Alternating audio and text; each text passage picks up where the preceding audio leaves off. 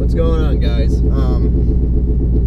I just want to say a big thank you to you guys who have subscribed here in the last few days. I'm just doing a quick little update video on this thing because I just hit over 1,000 miles on the built motor, and it's still running, so that's good. But I just want to say thank you for the subscribers that just recently subscribed, and the guys who subscribed from the very start of Aftermarket Garage and everything, because we just hit over 100.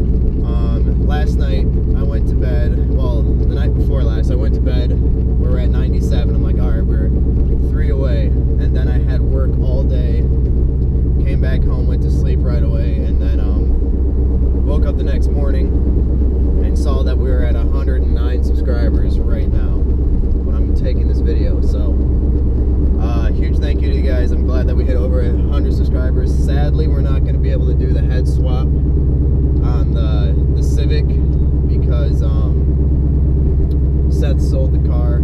So we're probably going to do another video, or I might just use some footage that I have left over, make like a nice little funny video or something like that. I'm not sure yet. We'll find out. But we'll have a 100 subscriber video, and because we hit 100, I'm going to post 3 videos today.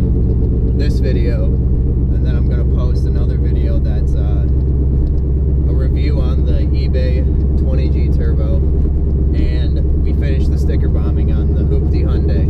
So all that stuff's going to be posted today. That's basically what I'm doing all day, is just going to be editing and putting them up, so you have that to look forward to. This will be the first video posted, and then I think probably I'm either going to put the sticker bomb or the review of the 20G next. But yeah, so I just wanted to get that out of the way.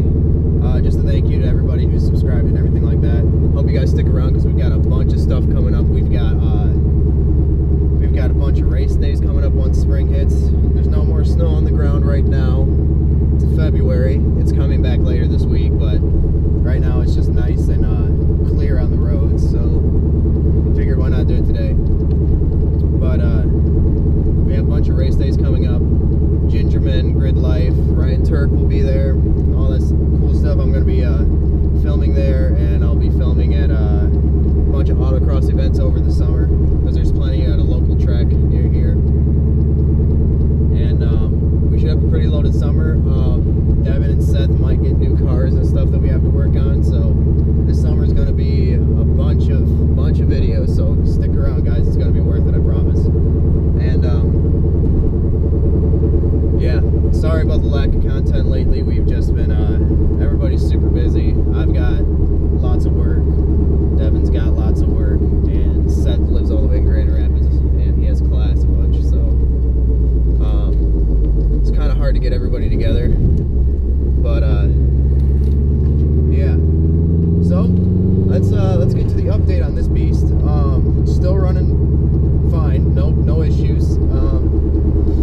Still need those sensors and a new clutch, but you know, I've done plenty of pulls in it by now, and the clutch hasn't slipped once. I'll turn here, take this way. Clutch hasn't slipped at all, which is really nice because I don't have to buy a new clutch for a while. Probably won't do it until the trans swap, once we put the 6-speed in it. But yeah, it's running good. Put the new oil pan on. Sorry I didn't film that. It was a huge thing. It was a 2-day thing. It was a problem. But yeah, no leaks from the new oil pan. No leaks from no leaks at all. It's not leaking coolant. It's not leaking anything except for a little bit of gas out of the gas tank. But that's not a problem. Runs and drives great. Like, it's when you're in the low RPMs, it literally feels like a stock STI. Like, the tune's that good. It just feels like you're driving a stock STI. Not very much bucking. Occasional bucking, but that's because of the fact I don't have the Omni 4-bar sensor. Because I'm pushing 23 pounds and sometimes likes to buck in the low RPMs, but it's usually when it's like a little cold, when it's not all the way at temp when I'm driving. But yeah, so it's running great. Haven't had any issues.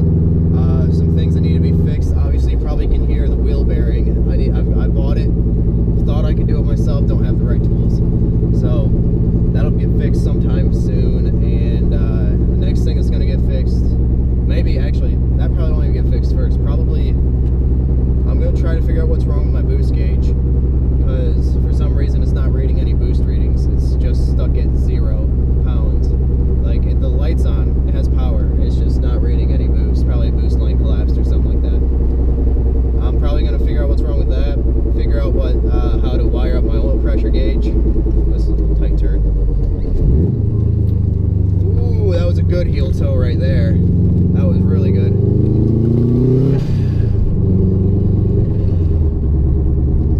But yeah, figure out how to get that all wired up, and then I gotta fix my exhaust leak.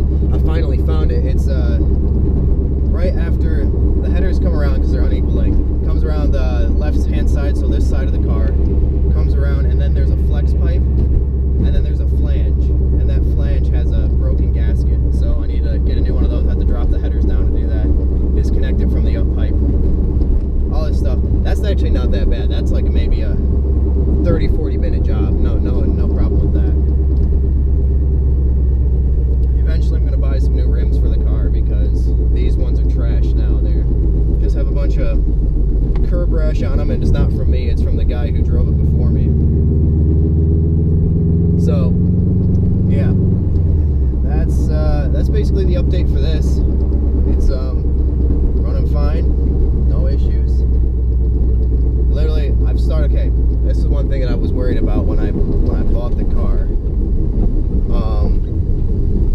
When I bought it, I was worried that when I got the tune done and it's on E85, I was worried about it starting up in the winter when it's super cold and stuff like that. But I've had days where it's been negative 15 degrees Fahrenheit, and I haven't had one issue with it starting up. It starts right up. It might roll over a little bit longer than it normally does. That's due because the battery's getting a little cold, so, but it's never not started, which is awesome. So you can run E85 all year round. It's not a problem. So yeah, that's basically the update that's been going on with this thing. No issues, and yeah, it's great. All right, I'll catch you guys later.